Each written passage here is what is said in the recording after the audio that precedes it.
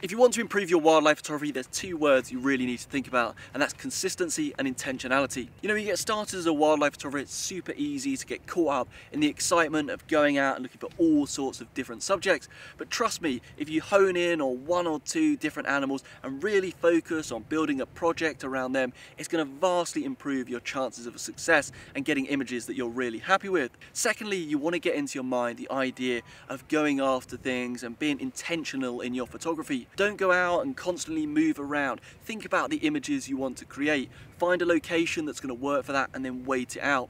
If you've got the images in your head before you head out into the field, you're much more likely going to be, successful in getting them and coming home with images that you're really proud of.